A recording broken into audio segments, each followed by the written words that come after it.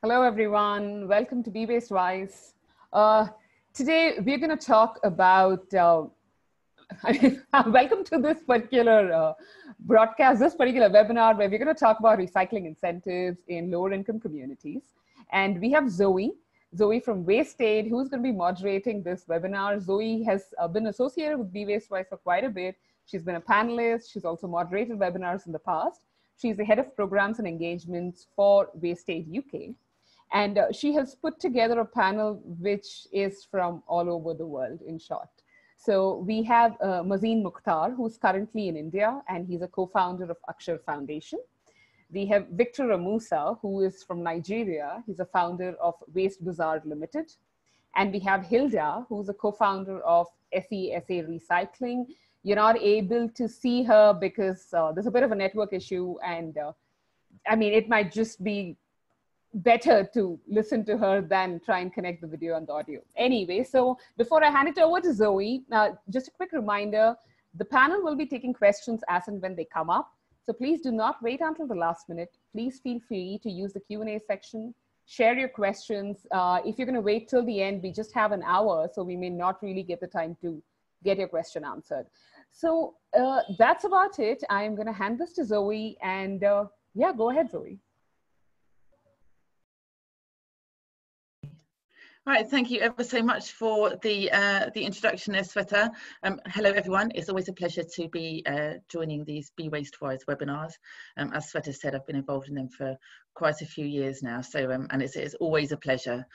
So this time round, I was invited to come up with a webinar topic, and what I thought was that because we're seeing more and more around the world the need to collect materials, whether it's for recycling or just as a straightforward waste collection system, and there's different ways to engage with the community about how, with how to boost the amount of material that you can collect. So what I did was I went online and had a little look around, asked some of my contacts and networks, put it out on LinkedIn, and I'm delighted to say that we've got 3 amazing participants joining us today.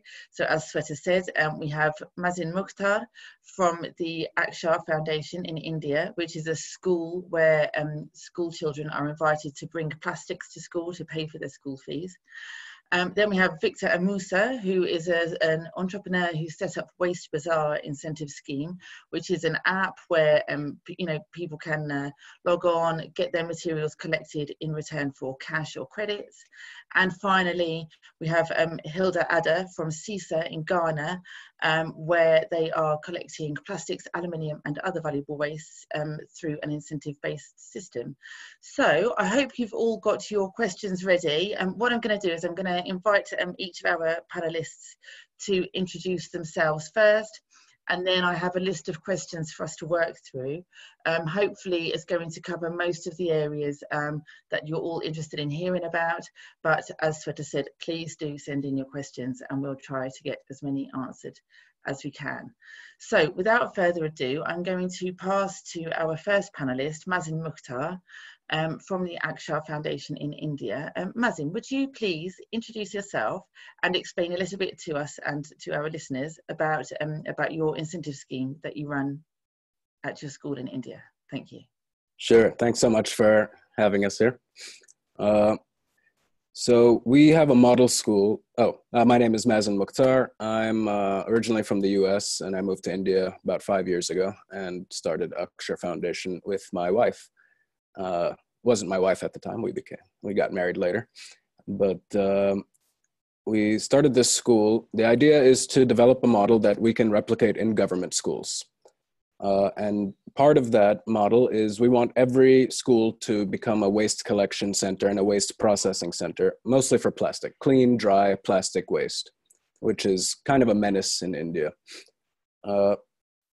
So we started a recycling center in the school that would employ the teenagers after school.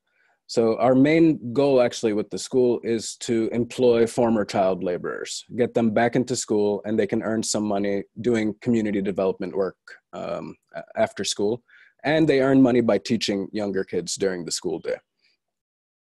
So we started this this recycling center in the school, and these, you know, dropouts, former dropouts, child laborers would work after school and process the plastic into eco bricks. We compress plastic packets, mostly non-recyclable plastic, into PET bottles, and one little 500 ml bottle can hold up to 40 little packets of plastic, because plastic's mostly air. It's mostly surface area. So when you can compress it, it takes away a lot of its damaging power. It doesn't fill up with water. It doesn't, you know, cover all the waterways, which we see here, and clog up drains and lakes and things like that. So we started employing these child laborers after school to process the plastic, and they would also go out and collect plastic from the community. Once we had that going, we started asking all the parents of our students to start sending plastic to school, their household plastic. And they didn't care. It's much easier for them they mostly discard the plastic wherever they're standing. They sweep up all the plastic waste from in front of their house at the end of the day, and set it on fire, mostly, is the easiest way to dispose of it. So when they refused to send their plastic to school, we told them, okay, sure, until now the school's been free, but now you're going to start paying fees of plastic waste. So if you don't send your plastic to school, you can pay your fees in cash. And that was, you know, enough. Nobody wants to pay cash. They sent all their plastic. Every week we have a steady supply of plastic, almost too much to cope with now. And now our focus is on spreading this model to government schools and getting more schools to adopt this model. We're also building machines to shred the plastic and make useful new materials out of it, like kitchenware, or even building materials like posts and big sheets that can be used as roofing. So we can take all the single-use plastic and make you know, long-lasting building materials out of it.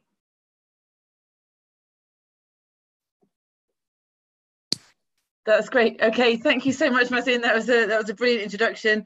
Really interesting. I learned a lot there that I hadn't realised about your program as well. Actually, nice that. Well, I didn't realise that you had no fees at your school, and it was purely a way to get people to bring their plastic in, actually, rather than setting up an alternative to an existing scheme. So really interesting. Thank you. We're going to come back and explore your your program a little bit more. I just want to introduce the other two speakers, and then we've got the full contrast for people to see, you know, the different options that they could implement themselves. So next up, I'm going to ask Victor.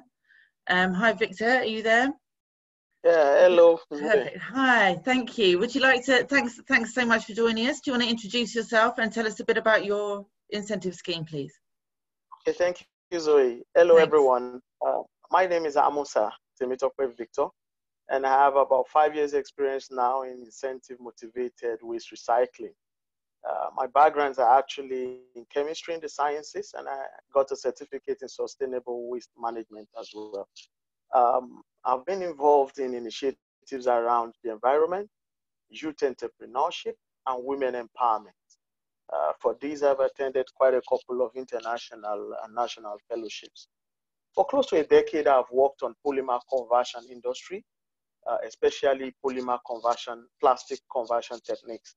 And I started up Vic Food Recyclers, which is actually a community recycling engagement initiative that pioneers community recycling programs and convert polymer waste to resin pellets in North Central Nigeria. So while working on scaling impact, I created the Waste Bazaar app for wider reach and digitized incentives to make waste recycling habitual among residents of developing nations, and likewise tackle the huge waste management crisis that is confronting urban and peri-urban areas of Nigeria and other developing nations. So what we simply did was to use geofencing and system support functionalities to provide real-time access to convenient and affordable waste collection service. Just like you have the Uber app, we have a waste disposal or waste collection app in Waste Bazaar that allows you also to connect to the nearest recycling station where recyclable waste is exchanged for green credits, which can also be converted to local currency for day-to-day transactions like bill payment, purchase of grocery, shopping, to even cash rewards. Now, how it works simply is just to download the app. It serves both urban and peri-urban areas in Nigeria. It has also been tested also in Egypt, in Cairo. And the way it works is simply to download the app, get registered, and then you immediately start using the feature. You get to locate recycling centers that are being driven by youths in local communities. And at the same time, you also get to connect with general waste collectors. I must say that we are the first clean tech company in Nigeria and indeed sub-Saharan Africa that has built an inclusive solution for both recyclable and non-recyclable waste stream, which means that we don't only deal with the recyclable waste alone, we also build a business model around the non-recyclables and general organic waste. That is what we do at Waste Bazaar. Thank you so much, Amusa. That sounds really interesting. And I was particularly interested at the end there where you pointed out that it's not just the valuable recyclable materials that you collect, because I can see that that would be the temptation for some schemes like yours, where you obviously have quite a lot of costs in terms of your collection scheme. So great to see that you're also dealing with the non-recyclable elements there as well. I think from a WasteAid perspective, obviously we're waste managers first, and so we, you know, our priority is public health and clearing the streets of anything that might contribute to the spread of disease and so on. So that's always a priority for us. Although, you know, obviously it's easier to deal with recovering value from more valuable materials. So yeah, good introduction. Thanks for that. I think it's going to raise quite a few questions from our audience. We've already had a couple of questions come in for Mazin, but what I'm going to do is I'm going to skip over to Hilda next, so that Hilda can give us an introduction to her program in Ghana, and then after that we'll start working through the questions. So Hilda, are you there? Can you unmute yourself, Hilda? Maybe? Yes. I don't know. Hi, yes. Thanks so much. So please give an introduction to your program. Yeah, can hear you loud and clear. Yes. Hello, everyone. I'm happy to be part of this initiative. My name, as you've mentioned, is Hilda Ada. I'm a social development practitioner. I've been working with communities and children for the past decade and a half. I am involved in all kinds of social change and empowerment, especially in deprived communities. I work in schools to improve sanitation and hygiene behavior change, and working in mostly basic public schools with children between the ages of 4 and 15. 3 years ago, I joined an initiative called Asase Foundation. Their priority is to set up waste recycling plants, plastic waste recycling plants in communities.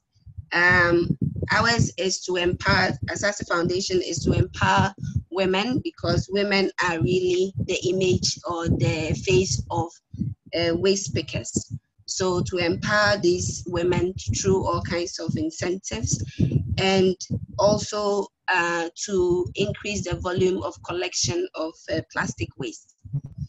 A year ago, or 8 months ago, we piloted a project called CISA, which you know, to increase this volume collection of plastics in our communities. What we do is we've targeted in the community, we've targeted schools, that is institutions, we target marketplaces, we target lorry parks, churches. If you know Ghana very well, we are very religious people. So everybody goes to church or the mosque. So if we can't get them at home, you would definitely get them in church or the mosque. So we collect the recyclables in these avenues.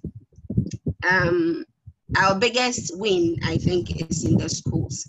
Our main objective of especially engaging schools is one, behavior change, start the practice of waste management through segregation with children. So we hope in the next 10, 15 years, we'll have a generation that is more conscious of waste sorting and segregation. And then two, to, of course, deal with the issue at stake, the waste phenomenon. So collect as much waste in the system, especially recyclables. And to add to that, to engage people to know that waste is not waste. Waste is wealth. It depends on how you manage it.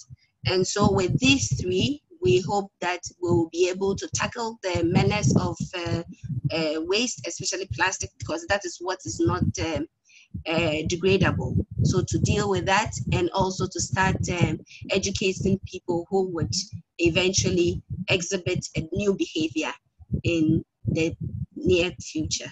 So basically, that is what I would say about ourselves. And as we go along, we will talk more about Asase and Sisa recycling.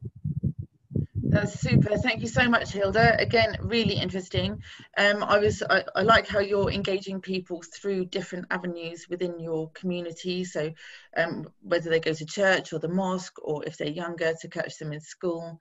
So there's going to be some interesting parallels between your program and Mazin's as well, by the sound of it. So looking forward to exploring those shortly as we move on through the conversation.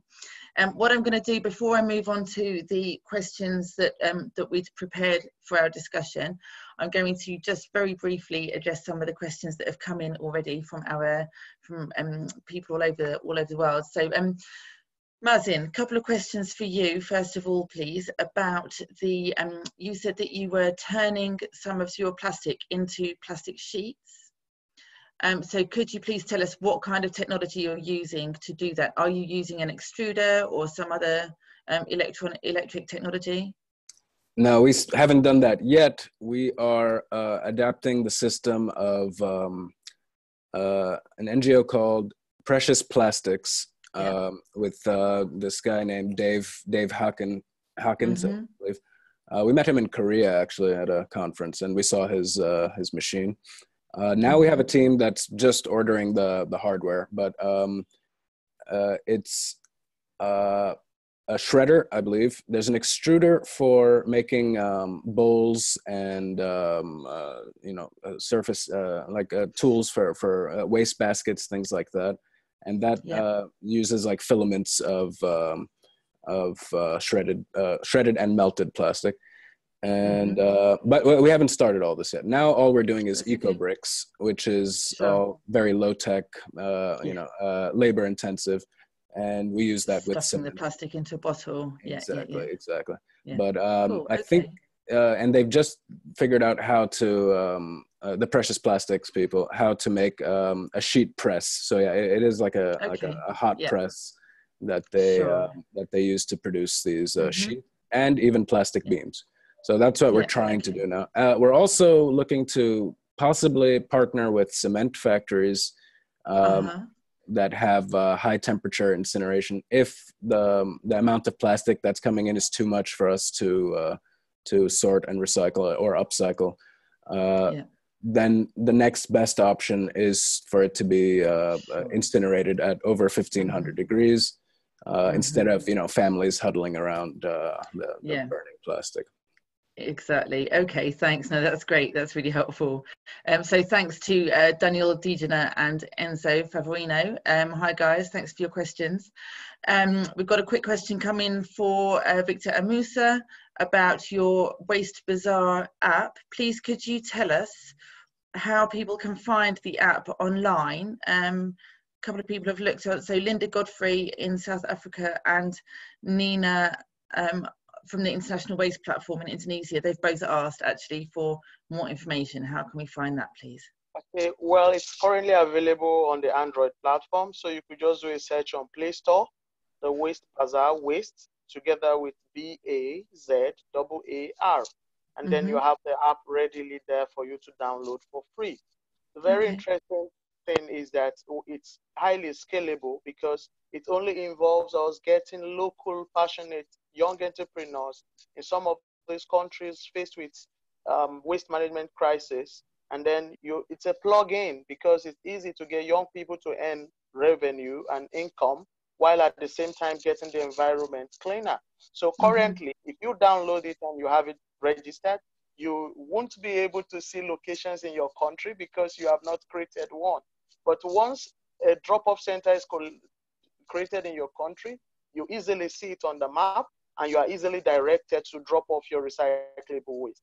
Not only that, once we're also in partnership with general waste collectors and haulers in your country, you immediately get also connected to them as per the closeness of where you stay to the service of waste collection.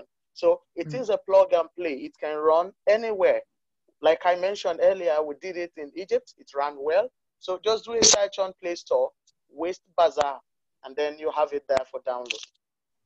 Brilliant, thank you. And just so everyone listening, I would recommend that you have a look because I had a quick look around the app and it looked really professional, really nicely produced, good example for people to take a look at. I recommend it. So great, thank you for that.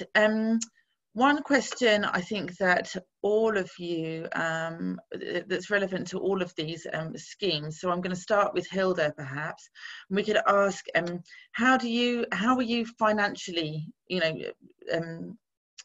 what's the word? Like, how are you covering your financial costs of your collection system? Are you getting funding from companies outside? Is it from the government? How are you doing it?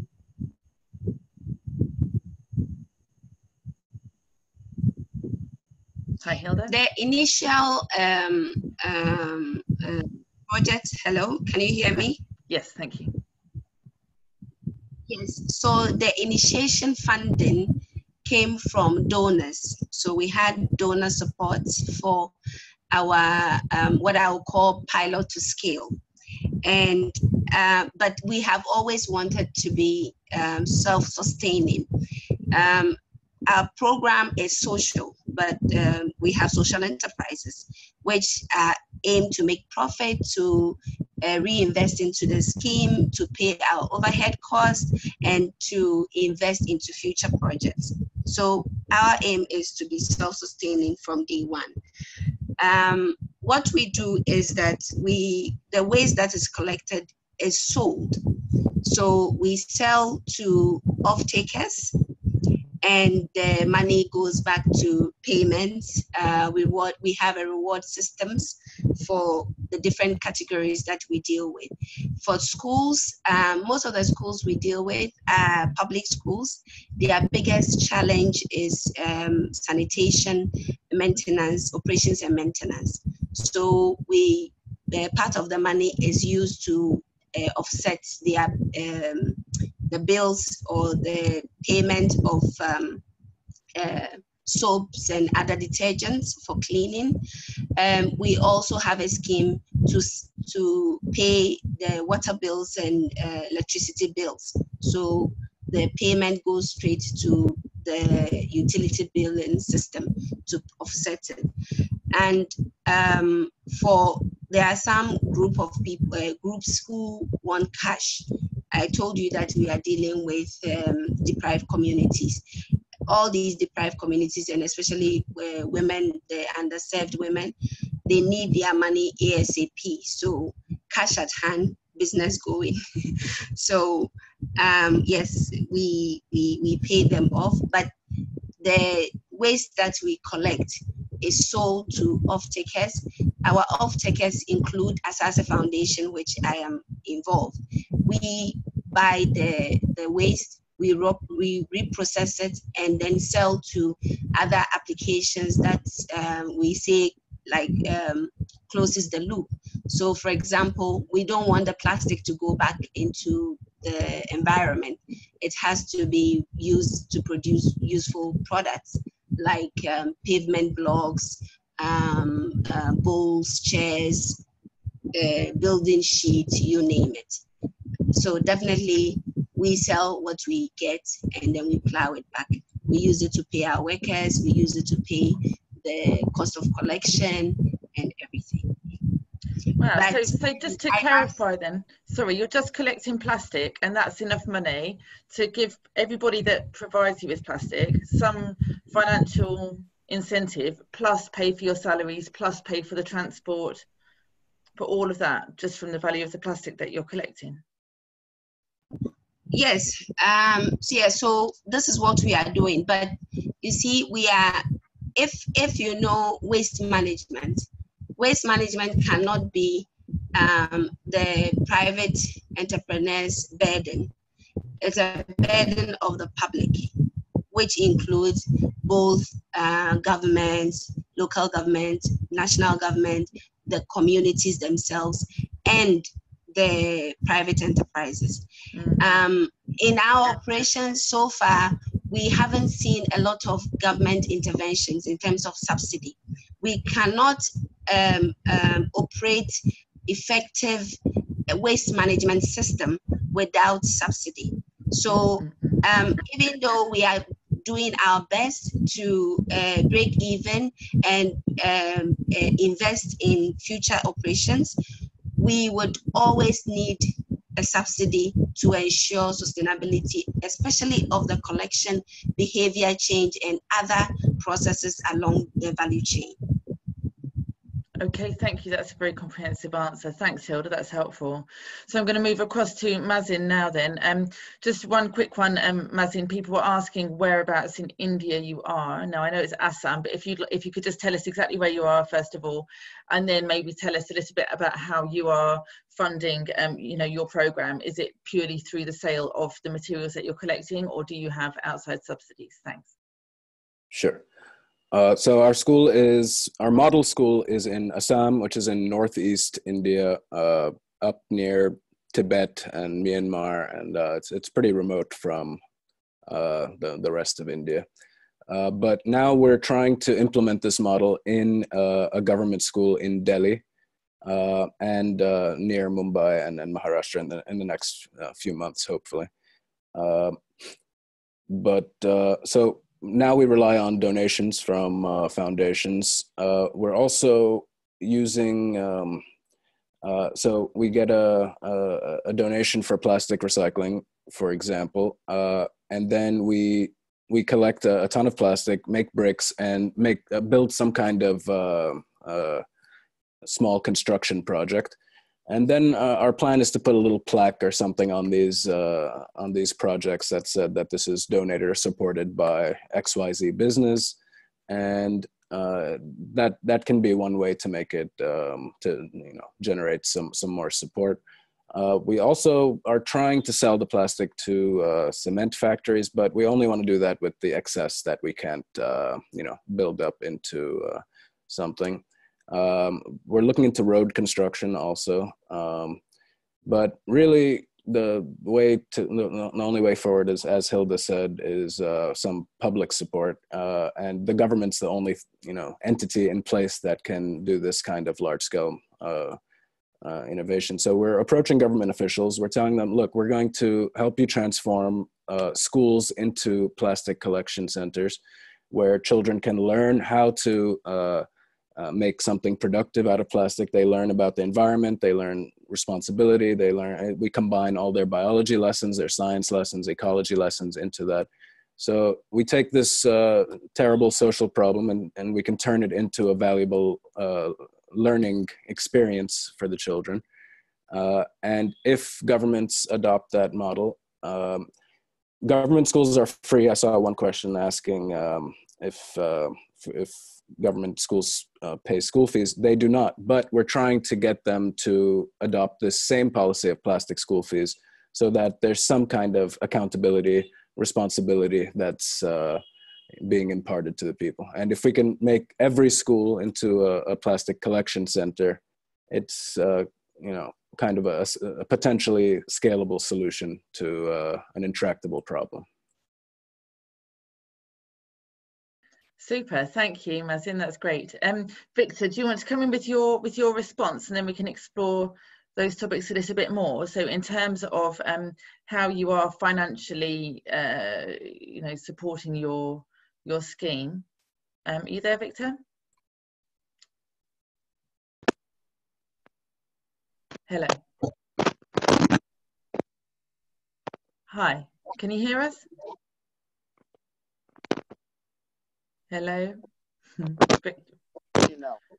Oh yeah, that sounds better. There's a bit of feedback coming. Hello.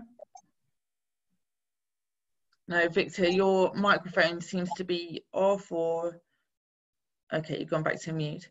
Okay, so what I'll do while Victor's just sorting out his sound, because I know the internet connection isn't always the easiest, just to pick up on that conversation then about how recycling incentive schemes can be funded. Because hello. Oh, hi. Can you hear there me you are. now? Excellent. Yes, we can. Loud and clear. Thanks. Thank you. Okay then. First, I want you. to say huge salutations to every of the entrepreneurs who have spoken so far. Getting funding to run waste management or incentive scheme is quite very challenging, and it actually takes passion and very serious resilience to pull through. For us at Waste Bazaar, what we're able to do is, like I mentioned earlier, we've started up a waste processing facility, which is called Vic Food Recyclers, which actually processes this collected waste into resin pellets and sells them at premium to manufacturers of footwear soles and synthetic fiber here in Nigeria. So what we were able to do with Waste Bazaar is to scale our collection with it. That means we already have a market for every of the collected recyclables that we're handling. So once we take recyclable waste from recycling center operators, recycling station operators from the Waste Bazaar app, we have ready markets for them. And that's where we're able to cover our costs. And like I always say, you give in your all to whatever you're passionate about. So we bootstrapped a lot of fundings. There are no extra funds for chocolate with us at Waste Bazaar. Instead, we put it back into the business to make sure that things go fine. So the whole area of our funding and revenue is that truly we're a social enterprise, scaling social impact, but at the same time, we generate revenue. What I will quickly want to push in before I give the floor to someone else is that there should be serious work on market research and analysis done by aspiring entrepreneurs in the recycling or incentive motivated waste recycling platform. You should first ask the question of who offtakes these materials?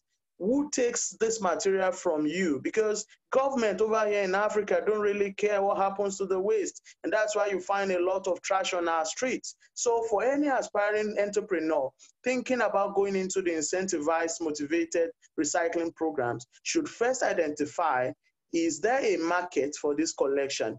If there are no market for it, what value can you add to this waste that can make it become premium? Like Marvin said, he looked at it as an avenue to make bricks. If government is not taking back the plastic waste from you, you can step it a step further by making bricks. Then you can sell. Because if there's no revenue being generated, there's no sustainability. I think sustainability is called first on people, on planet, and profits. So that's just my little input. I think I can still follow on, and then I can contribute when you call me again, Zoe. That's great. Thanks so much, Victor. That's all really, all perfectly valid points. And you're absolutely right about needing the passion and resilience to set something like this up, because it's not going to be an easy ride, is it? And it's never easy making a profit from waste management. So really interested to hear your points there as well about, will people pay for the service of having their waste collected? And if that doesn't cover your costs, then what are you going to do with the materials that you've collected to turn it into something valuable and make more of a profit.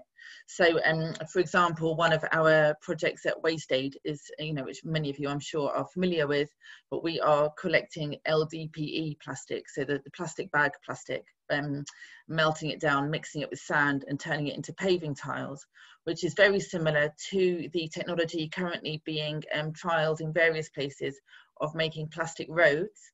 Now I know it's quite a contentious area. People think that, well, people have their concerns one way or the other, and it's good to see. And we've got Professor Linda Godfrey here today in the chat room, saying that she is currently doing some extensive research in South Africa on the wet and dry methods to make roads using plastic waste.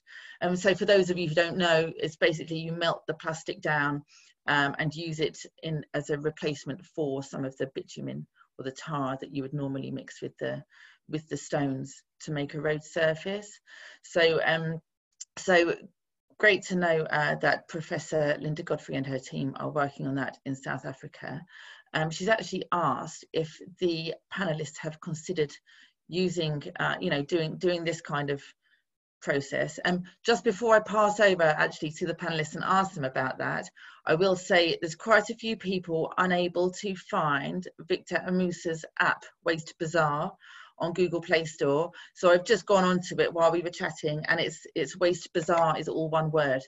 So ditch the space, it's just waste, and then after the E, straight into the B-A-Z. Okay, so hopefully people can find it there. So I'm going to ask Mazin actually, because you've been, talking about the different processes you're thinking of adopting with your plastic waste. I know you've done eco bricks, where they're great in the sense that they're like no tech and everyone can join in. And when you don't have any outlet for any plastic waste, I think it's a sensible way to control that waste. And then you've also looked at the precious plastics, which is quite a bit more high tech, isn't it? It's from one extreme to the other in terms of small scale plastic processing. So have you looked at all into this, paving tiles, road surfaces, this kind of option? Because I know some groups in India are doing it already, aren't there? So Mazin, over to you, please. Yeah, we recently found out that our city, Guwahati, which is pretty remote in India, the municipal department has started paving roads with plastic. So that's another option. Currently, we're using all of the plastic for bricks, and we need, we need more of the plastic for the bricks. But if or when we expand collection to more schools, we expect there's going to be kind of a bottleneck in the sorting and processing of the plastic. So we're planning on roads and cement factories as just there for the overflow or for any surplus of plastic. Especially when we scale up to more schools, we expect there's going to be a mismatch in our processing capacity and the collection capacity. EcoBricks is really low tech and something we can start in schools immediately. So there's already 5 or 6 schools that I've heard of that have adopted our kind of model, and anyone can just start immediately. Our school does so we train students to tackle social problems with increasing levels of sophistication as they learn more. So now our students are ready to start building these machines for extruding the plastic, but that can be a part of every school's curriculum also. Students should learn how to work with machines, how to develop machines. They can invent their own machines, and if we're now in meetings with the government officials that design curriculums and then policies for schools. We're trying to get into those meetings. If this can become, a part of the coursework for, at a district level or state level or national level, then it's really valuable for the kids to learn about sustainability and responsibility, and it can, really help address the problem. Definitely interesting. Okay, thank you. And in terms of just something that you mentioned there at the end of what you're saying about working with the municipalities, because I think, Professor Linda Godfrey's asked an interesting question here as well in terms of, you know, what's your relationship like with the municipal council? Because technically, I mean, waste collection is normally in the remit of the municipality. So has there been any conflict? Have they been very supportive of your scheme? So if we'll start with Mazen and then we'll work around the group on this one, I think. So in India, there's not much recycling going on. There's hardly any collection going on. And whatever is collected is dumped into landfills or water bodies. It's a really big problem. It's destroying protected ecosystems here. In terms of the recyclable wastes, India's pretty good about, there's kind of a informal economy of what they call rag pickers here, who collect bottles, plastic bottles, glass bottles, all the usable stuff that gets collected and comes back into the economy somehow. So there's no issue with that. The main issue that you see everywhere is the non-recyclable plastics. Government would like to get involved, but they're very limited. Like they're hardly collecting the waste. So even talking about recycling is like, you know, kind of a crazy idea out here. Okay, thank you. That's really helpful. Hilda, how about you? Are you working in partnership effectively with the municipality there in Accra? Have there been any conflicts? Are they supportive of your program? Yes, so actually I'm in a very unique position. I have worked with the government system, like I said, for a decade and a half, and most of my work interfaces with the government agencies at the local level and national level. So this has paved the way for all other interventions that I've worked in. And in this particular instance, because waste is a municipality responsibility, the first port of call is to engage the municipality or district. We have different rates of local government agencies. And so in Ghana and in Accra, we started, of course, engaging the municipalities about what we were going to set up. But what I would say is that personally, I have been involved in behavior change processes, collection, reprocessing, so processing the waste, and then we are also looking for end-life solutions. So when we present our proposal to the municipality, is a holistic package that we give to the municipality.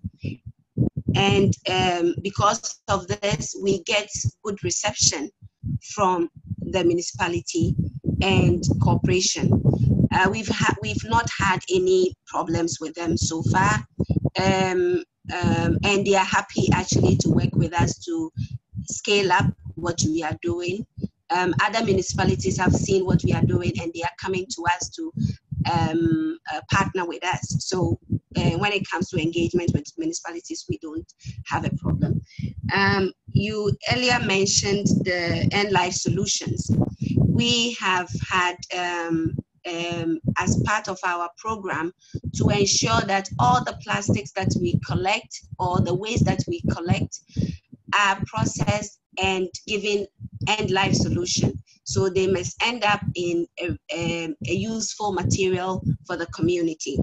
And we have engaged applications by factories and entities that would use the plastics, for example, to do pavement blocks. We also to do, like I said, bucket, bowls, and chairs and other plastic materials. We've engaged, or we were engaged with Dow Chemical to work with a local road builder to see how we can add plastics as additives to make roads. And we started the engagement with government agencies that are responsible for road construction, this company and Dow, to first do the testing of this application in Ghana, because it's been done in other countries, but it's not been done in Ghana, the weather and everything. So we sent the first samples to Prague for them to do the testing, and the results came. They were not very good they've been improved upon. So yes, we are in engagements with various stakeholders to see how we can also use plastics as additives in road construction, because I think Dow and other companies have in the past used virgin plastics in road application. So if it's been done before with virgin plastics, I guess we can also use waste plastics. We got funding recently to consolidate the work we are doing, and as part of the funding, we are exploring other end applications, like the use of plastics to make furniture for schools, also use it for fencing, other building materials. So we have collaborated with about 10 startups and companies or initiatives that are different stages of development. And we hope that we will continue this, especially now that we have this funding, to ensure that we bring them to scale and they can actually start producing. There is no value, as one of my colleagues mentioned here, that there is no value in collecting waste when you cannot put it to good use. Otherwise, it goes back to the environment. And the aim of all of us is to ensure that we get rid of the waste sustainably. So that is what we are trying to do. That's great. Thanks so much, Hilda.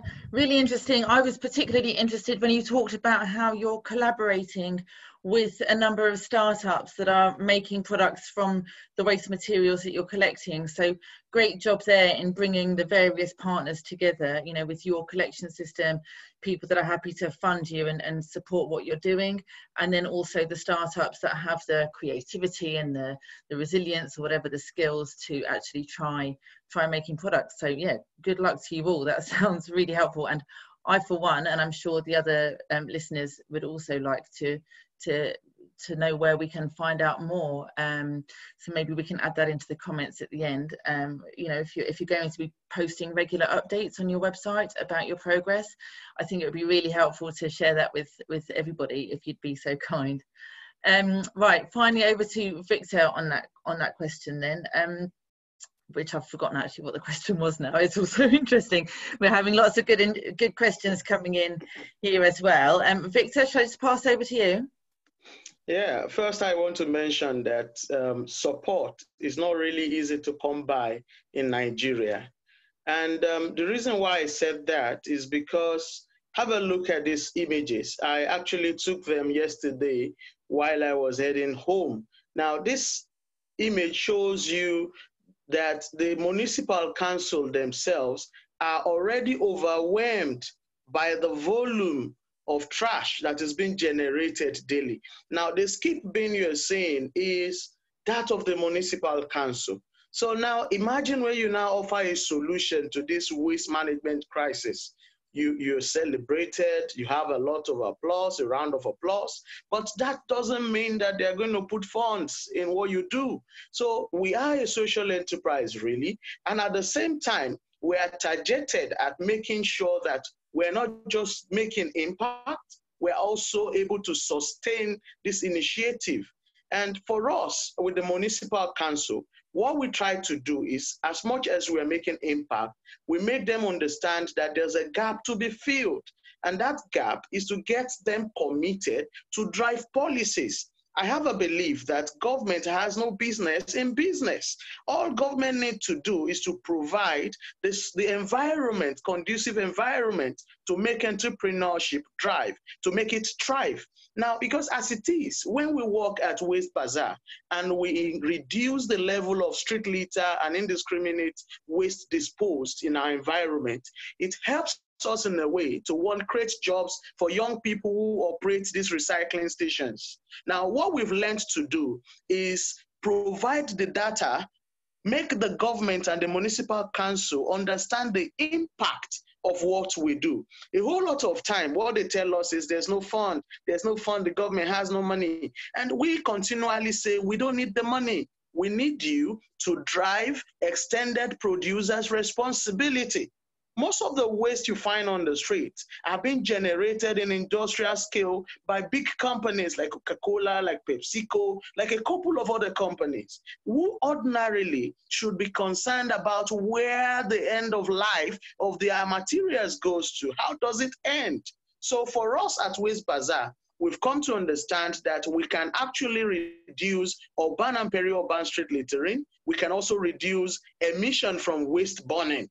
We try as much as possible also to engage more of our followers on social media. We use the local radio, and then we do physical campaigns through cleanup activities and recycling workshops. Now, this had actually elicited a lot of interest in the teeming youth population.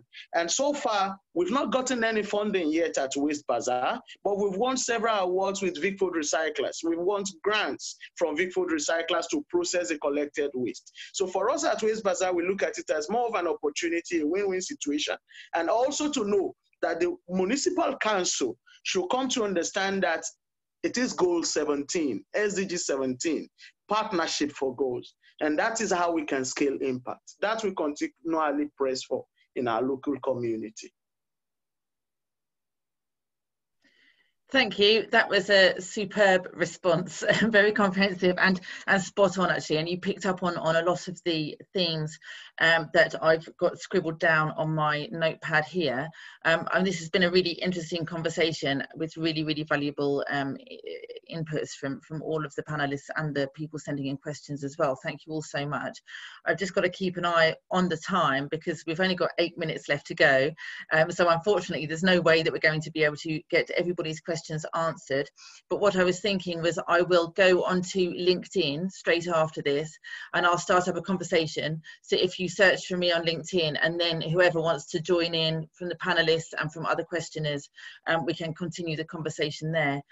So just with the last 7 or 8 minutes, I'd like to just give each of you one last chance to, I think maybe what the main one of the bigger questions that we need to look at here is for people that would like to set up their own recycling incentive scheme in a lower income country, say, from your experience, what setbacks did you encounter and how did you overcome them? What advice would you give to other people looking to set up a scheme like this?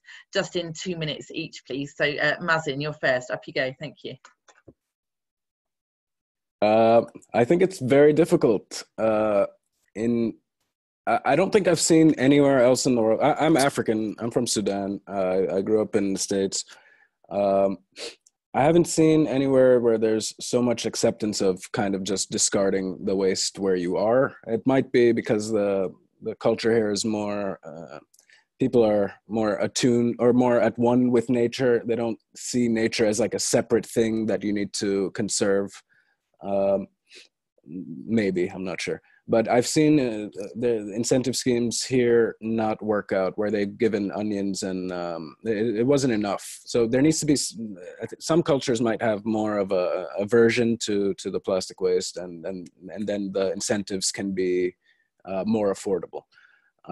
What we've seen is nobody wants to segregate their plastic waste and send it. They think it's kind of stupid. Only when we had strict financial penalties imposed, and that's because we're providing high quality schooling. So the school is of such high quality that the parents want to be there. So again, we can't even replicate that in a government school because nobody wants to go there. So until we make the school into something where the parents are happy to send their kids, then we can impose these harsh penalties. And other countries where they've been really successful, like South Korea, very responsible, households are very responsible with their recycling. It's because of financial penalties being imposed by the government. Yeah, I think there needs to be some kind of enforcement from the government. Sure. Okay. Thanks. And that's really, really interesting. I think so what you're saying really is that it's got to be a carrot and a stick. You know, you've got to, like you're saying, you've got to have regulations that enforce it on the one end, but also it's about creating that value. So I think where the other two schemes are looking more at the monetary value, you're looking at the value of that education, and that's what you're providing in return for the plastic waste. So, well, good luck with expanding it out to other schools. We'd be really interested in following that up and seeing how it goes. Yeah, thank you. Thank you. Right, Victor, how about you? Do you want to just come in on there? What advice would you give to anybody else looking to set up an incentive scheme? Just in a couple of minutes. Okay. The very big problem in waste recycling and incentive motivated waste recycling is the problem of logistics. I must tell you that plastics are not heavy. They take a lot of space. So when you are able to wrap your hand around solving the problem of logistics, you are able to earn reasonable margin from waste collection or recyclable waste collection. Now, how we were able to do it at Waste Bazaar and Vic Food Recyclers was, instead of having to go door to door, neighborhood to neighborhood, combing the streets, and at the same time spending so much on logistics, we simply created clusters of collection, which help to monitor what volume has been collected in a cluster. So it's like somebody driving a personal car, and you have two people in it, and then you're driving or you are riding in a bus. The kind of urban mass transit keeps low your costs and your expenses. So what we did was, when we have clusters of collection in community, like I mentioned, having local impact across the communities you serve is very key. Now, when you have those collections done in clusters, it brings down your cost of logistics. I also need to also say that every new entrant into the incentive motivated recycling program should do extensive market research into who takes and where does this final thing goes to. Now, I understand a lot of us are passionate, but sometimes when we are passionate and you don't have a well thought out plan or a well highlighted cost structure, there's no sustainability. One final thing I would say is that one size does not fit all. So the area of innovation is very key, while also looking at the sustainability of the project. Different markets respond differently. I think these highlights can help every new entrant into this system. Thank you so much, Victor. Really, really good insights there. I think, yeah, definitely one big lesson that we've learned as waste managers is that transport can often, you know, the cost of transport can often make or break any kind of waste collection scheme. So, yeah, all really good advice there to check out your logistics, make sure you've done your business plan and your market research before you embark on a big, timely initiative. So I can see Sweta's just come back for the last couple of minutes. Hi again, Sweta. We've got time just to pass to Hilda for one last minute of your advice, please, Hilda, to other people that might think of setting up an incentive scheme. Hilda, do we have you? Yes. What I would add to, because what all that my colleagues have said is valid and they must take them into consideration.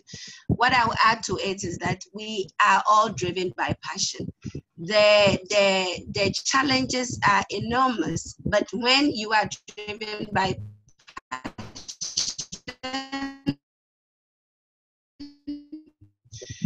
it's like, again, it doesn't matter how much injuries you get, you are just driven by passion. So for us, that is our motivation. You will not see results in the immediate midterm future, but you will definitely see results. But you must keep at it. There will be a lot of setbacks, but at the end of the day, you will see the bright light. When you start to see impact, you start to see the street cleaner, the people are exhibiting better behavior, then you know that you are getting somewhere. Two, like my colleague from Nigeria said, your scheme or your operations has to be a well thought through program, because you are working in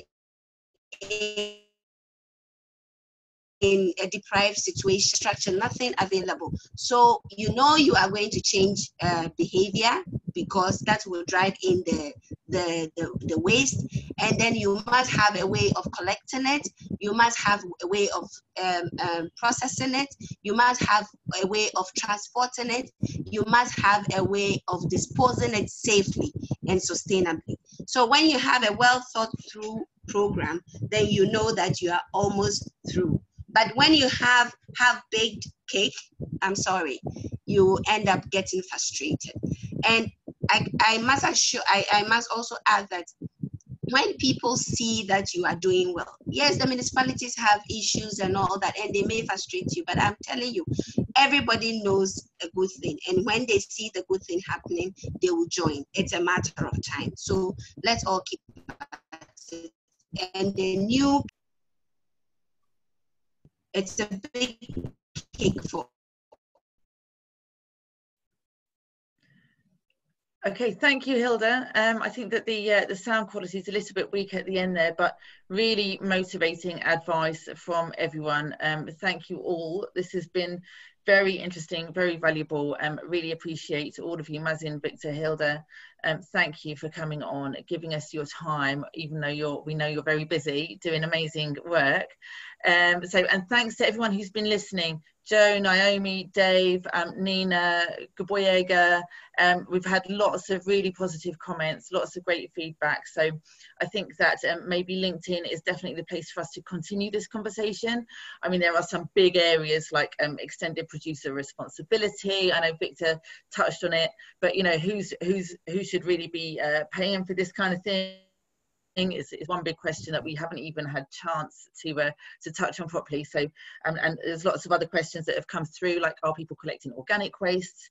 How do you determine the value of a material that you're going to sell on? What are your considerations around health and safety? So there's lots of questions basically that we've not had time to cover, but I'm sure if I speak for any longer, Sveta will start getting annoyed with me. So I'm just going to say thank you very much to everybody for joining us. I've really enjoyed it. I've learned an awful lot, and I'm looking forward to continuing the conversation on LinkedIn. See you there this afternoon. Thanks. Hey, thank you, Zoe, and thanks, everyone. This was a very good conversation, and I think it'll be great if you could move the conversation to LinkedIn as well, because I have a few things to add to the conversation too. So anyway, and everyone, you can find Zoe on LinkedIn. She's going to put up a post and carry the conversation forward. In case you're having troubles finding her, please write to us at connect@wastewise.de. We will be happy to point you to the right people. We'd be happy to give you the right contacts and the right context for everything. All right, thanks everyone. Thanks to all the panelists. We will catch you, just to all the attendees, our next panel is going to be with Adam Reed, and it's already been listed on our website. Please head there, have a look at it, and then you can sign up for it. Bye, folks.